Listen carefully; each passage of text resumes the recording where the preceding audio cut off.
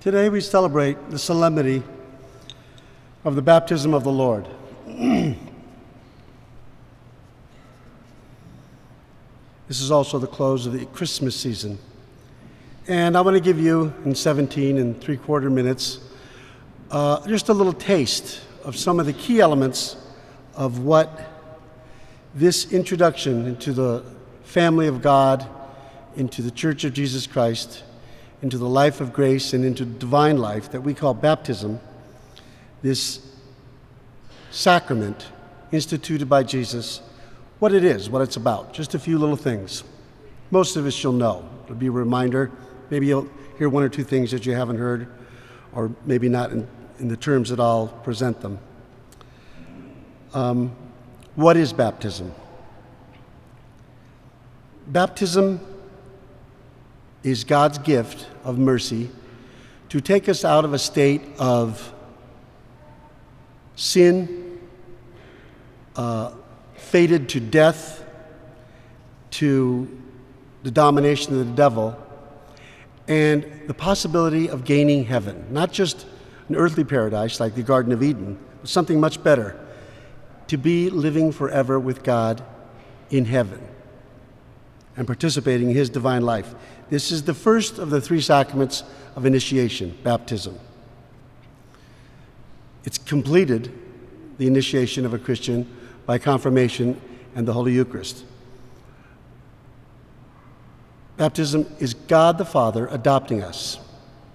We see in the gospel today the whole Trinity present, which you don't see. You won't find the word Trinity in the Bible. And you won't find out of Jesus' mouth a clear declaration about the nature of the Trinity. He refers to the Holy Spirit and to the Father. And only in a couple places do we have Jesus there, as today, at his baptism, and the Father's voice from heaven saying, "This is my beloved Son, in whom I am well pleased. Listen to him." And the Holy Spirit descending in the form of a dove, the whole Trinity. That witness is there because of the importance of baptism. This is what makes us Christian. This is what incorporates us into the body of Christ, the mystical body. And mystical doesn't mean poetic or imaginary. Mystical means real, but hidden, spiritual, invisible. Baptism, the word baptizen in Greek means to wash. Probably originally it meant to immerse or dunk or completely submerge something in water. And originally, that's how baptism was. We're not sure entirely, but what became after a few generations to be the standard way in the early church, apostolic church, and immediately post-apostolic time, was immersion, which is making a comeback since Vatican II, which means putting the body underwater, like the Baptists do, head and everything, full on. And why is that? Because it's a total washing. Not a washing of the body, that's the sign. The sacraments are signs, but they're signs of something invisible, hidden, spiritual. Your whole self being cleaned up by God. What are you cleaned up from? Well, the domination of the devil, death, all those things that came to us because our parents, Adam and Eve, rebelled against God and were cut off from the life of God. The gates of heaven were closed. They were kicked out of the garden. And all the misery that we know, some of which is still in the world, but especially those things that we call the effects of original sin, are taken away. Some of them, not all of them, by baptism. Some of the things that are not canceled. The debt of sin, from Adam and Eve until Jesus rose from the dead, nobody got into heaven. All the just men, all the saints, all the holy women that lived from creation of man until Jesus gave us baptism and saved us by his passion and death, were waiting. They weren't in heaven. They deserved heaven. but the gates of heaven hadn't been opened because Jesus hadn't effected that miracle for us by his passion, his whole life, but especially his passion, death, and resurrection. You become a temple of the Holy Spirit when you're baptized. Some of the things that are not canceled, the worst things, the fact that you can't get to heaven, that you can't live God's life, participating in God's own divine life, that's what sanctifying grace is. It's heaven beginning here. Those things are washed away with baptism. But we still have to die. We have to leave our body. We still have illness and sickness and bad weather and darkness in our intellects and weakness in our will and unruliness in our passions and our feelings. All those things and other are still around, but the worst things are washed away with baptism.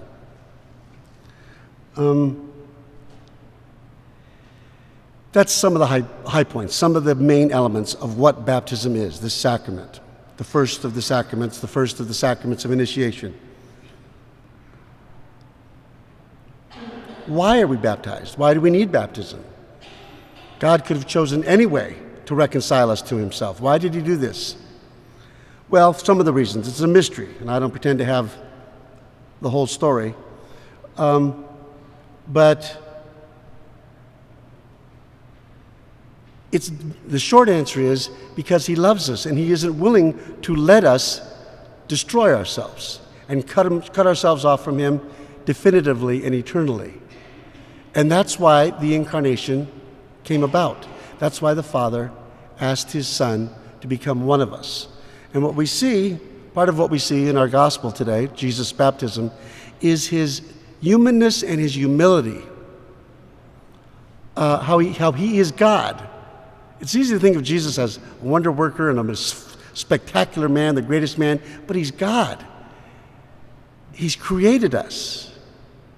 We're not necessary, but he loves us. He loves us into being with the Father and the Holy Spirit. And then when we messed it up, each of us individually with our own sins and as a race, as a people, as one big family, the human family, starting from the get-go with Adam and Eve, our parents, he wasn't willing to leave us like that. That's why we have this washing, this immersion. And one of the things we hear, I guess we hear it first from St. Paul, but you hear it in the Fathers. When you're baptized, what does that mean? What is baptism? When you're dunked. That's the way they did it typically in the beginning. The reason we don't so much anymore, because we got away from it for a lot of reasons, but because it's the logistical and practical downside of that. But it's making a comeback, which is good. St. Paul says we're baptized into Jesus' death. Now, it's all about life. Here we are with the paradox again. This is to give us life. We've been dead to divine life because of our parents' sin and our own sins. Now, God in his mercy and his generosity is giving us life again, a participation in his own divine life. Baptized into his death, rise again, come out of the water alive. A new creation, St. Paul says. Not dressed up, not a makeover, not pretty, not healed, but a new creation. What does that mean? I don't know. It's very mysterious, but it's very deep. It's ontological. It's your very being is different. You're a different kind of creature when you become a Christian. Who can baptize?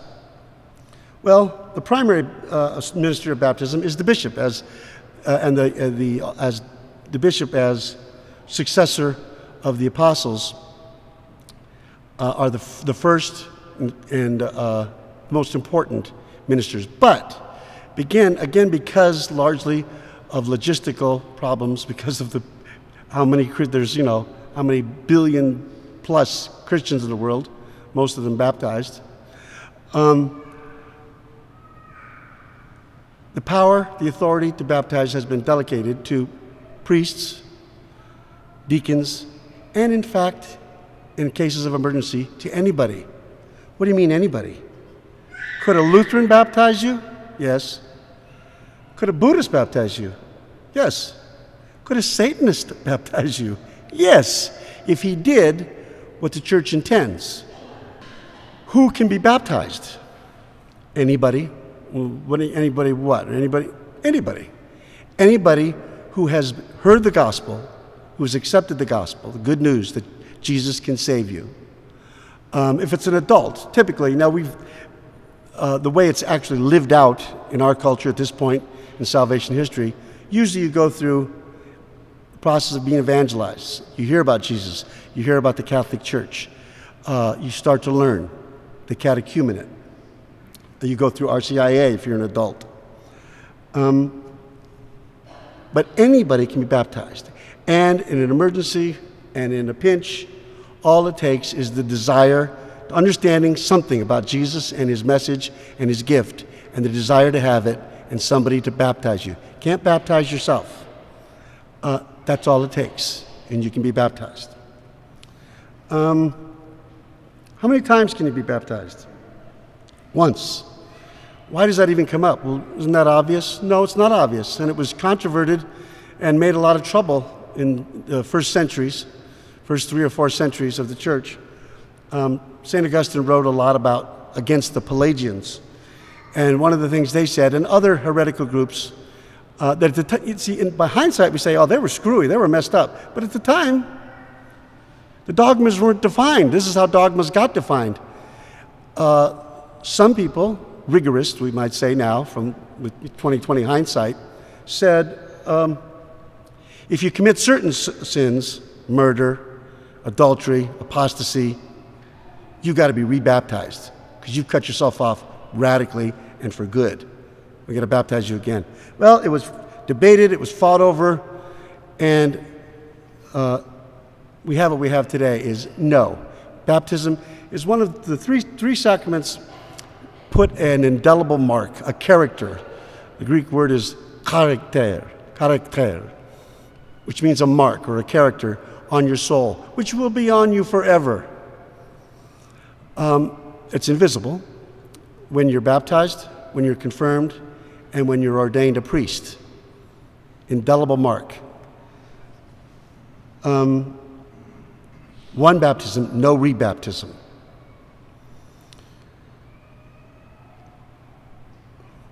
Now, we're at the matter of today's gospel. Why did Jesus, who was not only totally innocent, the only perfectly innocent person that ever lived except for his mother, and who was God on top of it, because nobody knew that at the time, why did he have to be baptized? Or did he have to be baptized? No, it was not necessary for Jesus to be baptized. As a matter of fact, his cousin felt that. His cousin John, when Jesus showed up and presented himself for baptism, John, who had already said about him, I'm not worthy to untie his sandal laces. And Jesus presents himself with all these sinners. And he said, you should be baptizing me. And Jesus, what did he say? Oh, yeah, you're right. I shouldn't be here. No. He said, let it be so for now, that all righteousness may be fulfilled. What does that mean? Well, again, we make our best guess and follow the fathers. This is Jesus' humility and his 100% humanity. He wants to do whatever we do, be like us, suffer the things we have to do, work the way we have to work. And this, although he does, strictly speaking, does not need it, this is how all his followers will be conformed to him, to start with, initiation. So he wants to be what he always is for good things, the exemplar, capital E, the exemplar of everything that the Father wants human beings to be. So he doesn't omit even this in his humility, to be washed of his sins, of which there weren't any on him.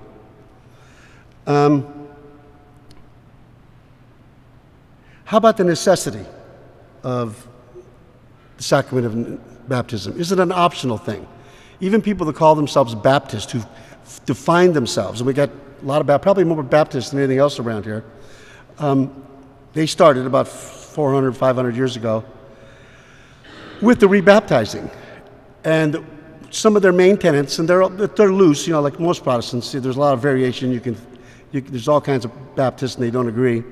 But one of the things that, 2 or 3 of the things that started them when they were founded was they broke away from church authority, whether the church in England or the Catholic Church, and independent, me, the Bible, the Holy Spirit, and baptism only of adults, believers, consenting, people who can give, not that silliness of baptizing newborn babies. How can newborn baby choose to be Jesus' follower? Which had been the custom of the church since apostolic times, baptizing whole families, which meant everything. The slaves, the kids, the babies, everybody got baptized. And with conversions, typically, when the head of the house came in, everybody came in. So how necessary can it be? Absolutely necessary, as far as we know. Absolutely necessary, but. And here's the but. The church only knows of one way to become holy, of one way for men and women, boys and girls, to be conformed to Jesus, to be adopted by the Father, to live holy lives, and to get to heaven. And that is the 7 sacraments. And this is the first. This sacrament that Jesus institutes, and we don't see him do it. We don't see him. Where in Matthew, Mark, Luke, and John does it show Jesus instituting baptism? It doesn't. It came to us by tradition, through what his followers, whom he trained, the apostles, handed on. And they baptized whole families, and they baptized children. Now, there was controversy, and there was, like everything, it had to be beaten out, hammered out, with a lot of debate, a lot of trouble, and a lot of questioning, and a lot of answering. But children are baptized because their faith, their act of faith, is made for them by proxy, by mom and dad, God mom and God dad. Yes, infants can't choose Jesus. But it's like everything else people say, well, you can't pick for your son or daughter when they're that little. You have to wait until they're old enough. It's typical American stupidity. Well, how about waiting until they can pick what kind of food they want, or what they want to wear, or anything? Of course, there's screwball people in this country that do that, or try to. And of course, the children end up very messed up. No, you pick good things and necessary things for your children and give it to them. And that's the way the infant baptism, it's part of the way that infant baptism is justified. The church only knows that one way, the 7 sacraments, and the first one is baptism. But, and this is from the, it's not dogma, but this is the church's consistent teaching from the earliest centuries. God bound salvation to the sacrament of baptism, absolutely necessary. But he himself is not bound by his own sacraments. So, we have a thing called baptism of desire, which can mean many things. It can mean you're a catechumenate. You're just barely starting to learn about Jesus. You have a Christian friend or a Catholic friend, and you see things you like about that lifestyle, and you've read stuff in the Bible, and you have a desire. This is the beginning of baptism. And for some reason, only God can see this in its interior reality. But if that person dies, God may say, this person is mine. This is my Father's son. This is my Father's daughter. They love me. The little they know me. They are my follower. They are my disciple. So that's baptism of desire. Then there's what they call baptism of blood. Baptism of blood, traditionally, ordinarily, means you are a catechumenate. You're on the way. You can't wait for Holy Thursday, Easter Vigil to get baptized. But you're arrested by the communists, you're kidnapped by Muslims, somebody who hates Jesus and the church, and you're killed because you won't renounce Jesus Christ. You're a catechumenate. You haven't been baptized. You're not even a Christian fully, officially, ritually yet. Well, you get martyred, you get killed, Well, then not only are you a Christian, but you're a saint. So baptism of desire, baptism of blood. There's other types of baptism that are not the sacrament of baptism. John's baptism, what Jesus received, that wasn't a sacrament. That was a symbol. Well, sacraments are symbols, aren't they? Yes, special kind of symbols. But these other things that are associated with, that are like, that are similar to, that are figures of the sacrament, like John's baptism, other ritual washings in Judaism, what we call a baptism of fire. Boy, you're going through a terrible job interview. That was a baptism of fire. Jesus actually refers to his own passion as a baptism of fire. I have a baptism to be baptized with, and how I wish it were already blazing. He's talking about being tortured to death. Baptism in the Holy Spirit, charismatics talk about. These are all baptisms, small b. These are all ordered to, associated with, somehow similar to the sacrament, capital S, of baptism, capital B, which is instituted by God, Jesus, in his own lifetime and handed on to us.